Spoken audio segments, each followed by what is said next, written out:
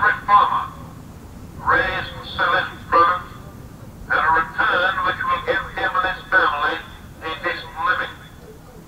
The right of every businessman, large and small, to trade in an atmosphere of freedom, freedom from unfair competition and domination by monopolies at home or abroad. Make America! The right of every family to a decent home, the right to adequate medical care, and the opportunity to achieve and enjoy good health. Hear, hear! The right must be prepared to move forward in the implementation of these rights to new goals of human happiness and well-being. For unless there is security here at home, there cannot be lasting peace in the world.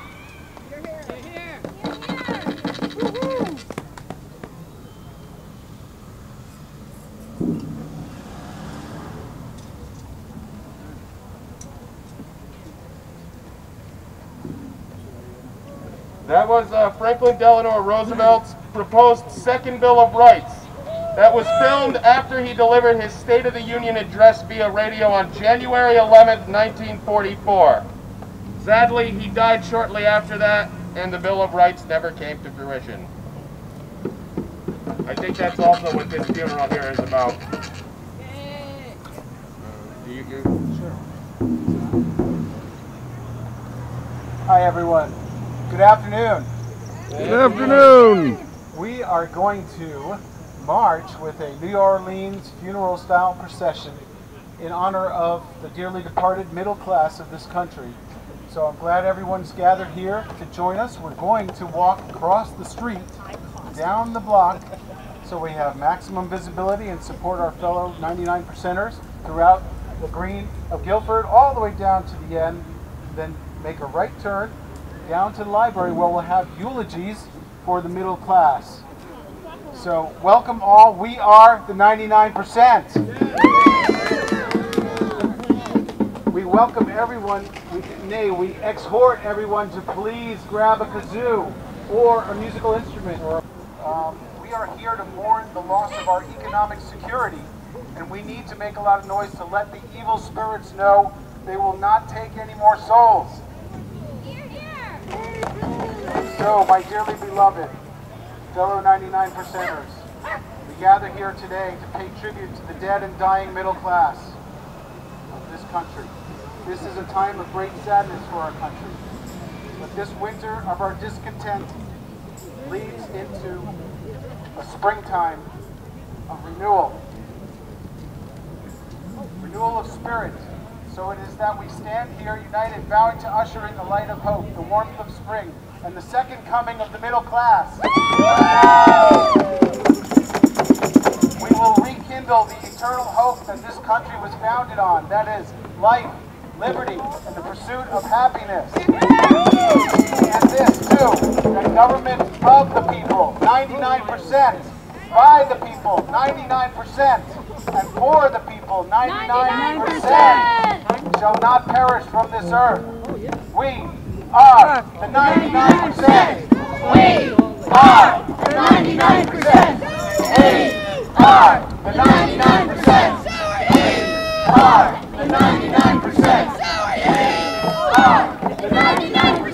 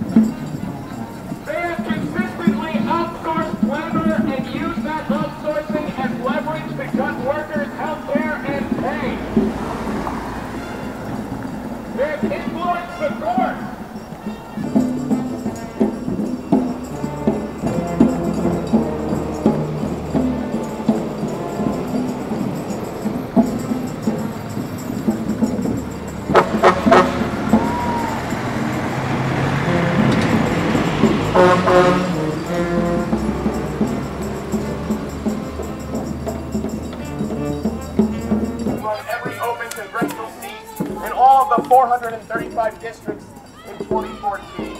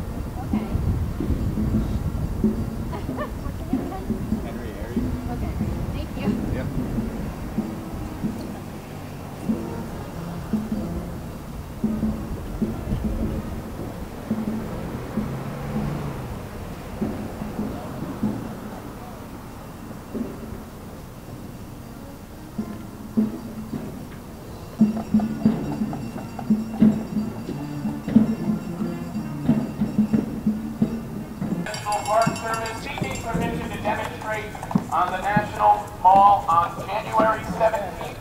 An event billed by the group as Occupy Congress. However, a spokeswoman for the National Park Service said that they had not yet received the application. The application was posted online Tuesday by applicants listed as Occupy Congress and Occupy DC.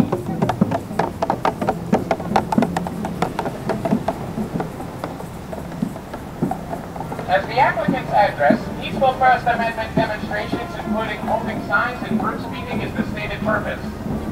About 50 Occupy DC protesters joined activists from around the country on Capitol Hill in a take back the Capitol.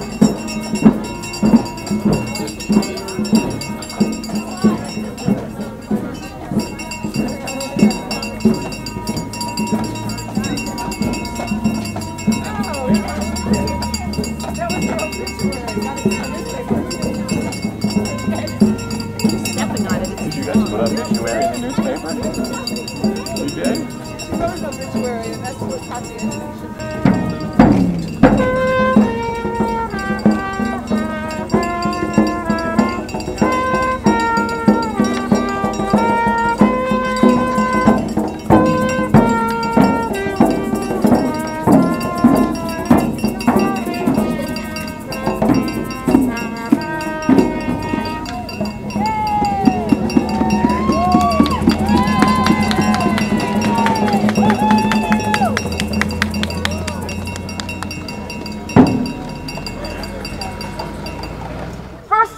My heartfelt condolences to the family and friends of the middle class. The middle class, a good friend of mine, someone who these last 30 years has been overlooked, stepped on, and, well, tragically, you know the result. Yes, there are plenty of people in Washington looking out for the billion-dollar corporations. My life's work has been fighting for the middle class, taking on big banks, putting forward new ideas such as consumer regulations, putting in new banking regulations. Dearly beloved, I am here today to let you know what I think is fighting for. I want to help, if it's at all possible, resuscitate the middle class. A middle class that I'm afraid we have lost. You know, we got into this whole $2 trillion debt on 2 wars that we put on a credit card for our children and grandchildren to pay off. And we got into this whole $1 trillion on a Medicare drug program that A, was not paid for, and B, is 40% more expensive than it needs to be because it was a giveaway to the drug companies. So, I mean, that's just $4 trillion right there. So part of the way you solve these problems is you don't do these things. It hurts, well, it kills the middle class. You know, I hear all this, well, you know, this is class warfare. All this Occupy stuff going on along the shoreline. Well, you know, I hear it's a lot of whining. Those are a bunch of whiners, you know. This is whatever. No. Nobody in this country got rich on his own. You built a factory out there? Well, good for you. But I want to be clear. You moved your goods to market on the road. You hired workers the rest of us paid to educate. And you were safe in your factory because of police forces and fire forces that the rest of us paid for. You didn't have to worry about marauding bands would come and seize everyone at your factory, and you didn't have to hire someone to protect against this because of the work the rest of us, the middle class, did. Now look, you built a factory and it turned into something terrific, or a good idea. Well, God bless. Keep a big hunk of it. But part of the underlying social contract is that you take a hunk of that and pay forward for the next kid that comes along. Thank you. God bless. Keep up the good fight. Occupy Shoreline.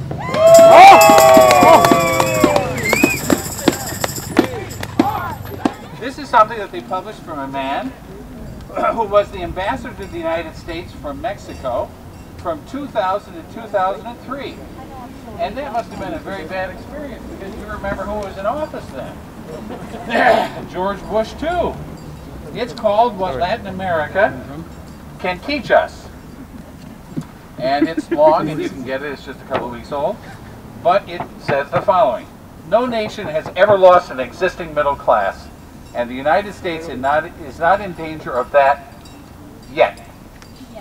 But the percentage of national income held by the top 1% of Americans went from 10% in 1980 to 24% in 2007.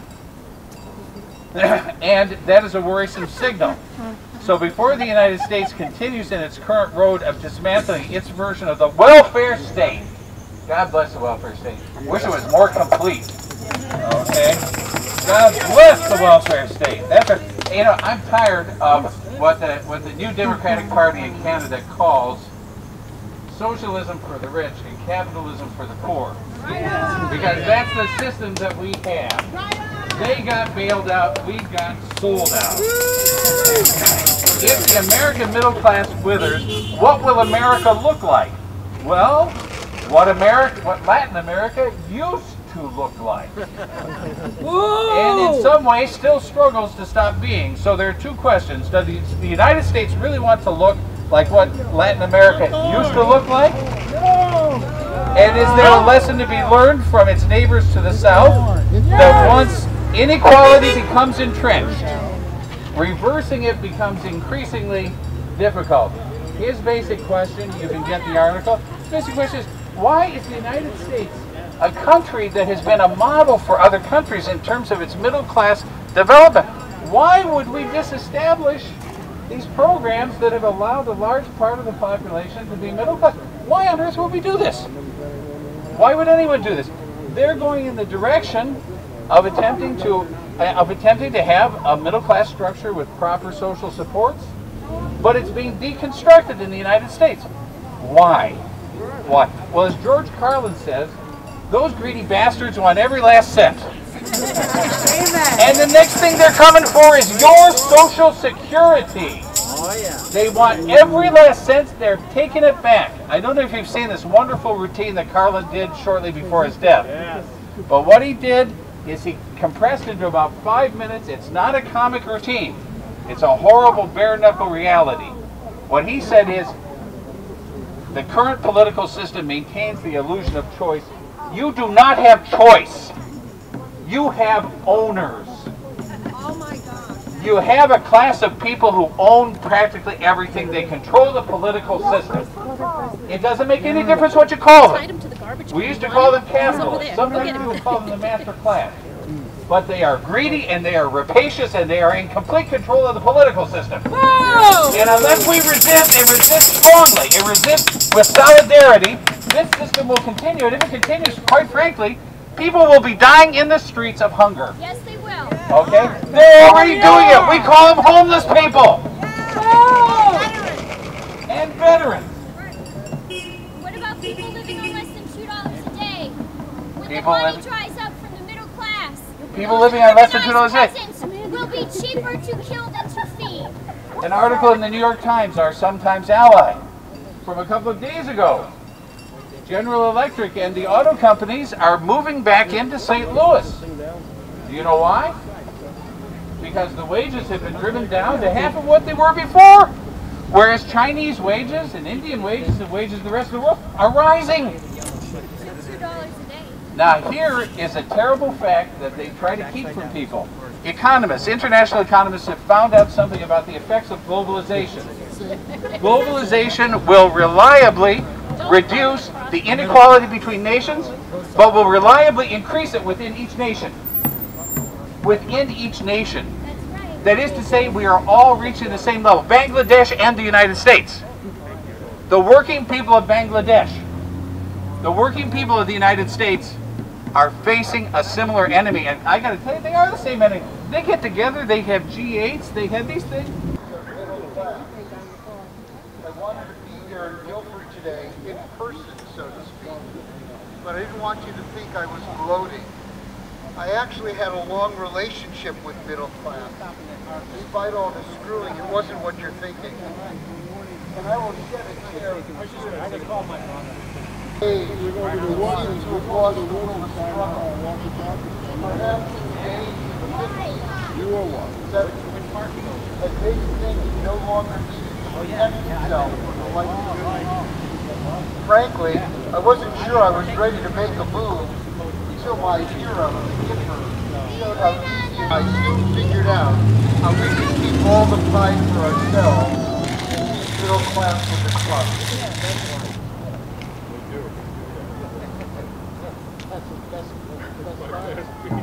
Two recent Supreme Court decisions, though, it was a lot worse.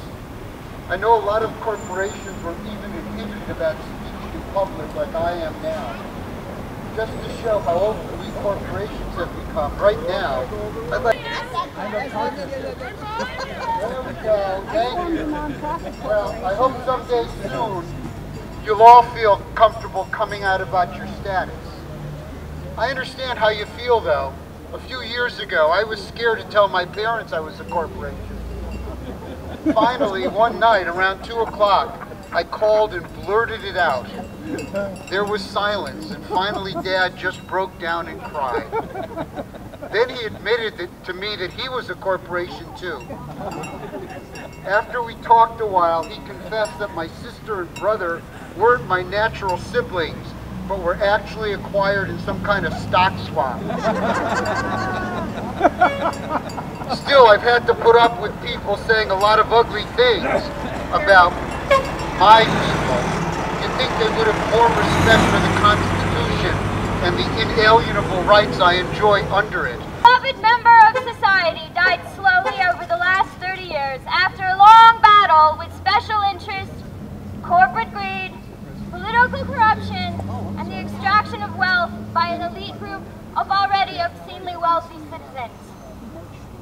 The official cause of death in the coroner's report was death by protracted oligarchic asphyxiation by means of the 1%. A time of death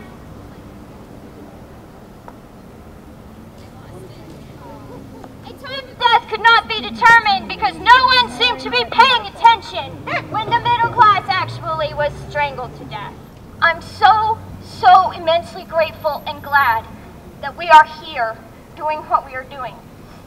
And it's very disheartening to me to have my friends say, we have watched Occupy scatter to the winds in Philadelphia. Philadelphia! Philadelphia, the city that was once our nation's capital, that was a bedrock of the American Revolution. So I said I will go back to Connecticut and I will tell the people assembled that they have a lot of power. Because my friends are people like myself. We've made vast concessions to this society. We are by and large educated, some of us not, some of us have masters, and I've conceded everything that I can think of this year, this very year. I've lost my job 3 times in 4 years. I've conceded higher education. I've conceded home ownership. I've conceded having a child because I've also lost health care. No insurance 3 years running because I've been denied by starve. And I can't believe, and I'm shocked, and I'm outraged that this discussion is happening in my lifetime. So I resolve in 2012 to come back from the dead because that's where we are. For no other reason than that this cannot be happening. It's been 30 years. I resolved to end the 30 years war of propaganda on our lives. It's over! Ronald Reagan died when I was a child.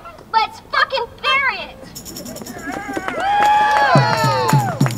Yeah! So if any of you have any New Year's resolutions, please come and we'll mic check them. So mic check! Mic check! I resolve to come back from the dead! And to bring future generations! Justice! Equality!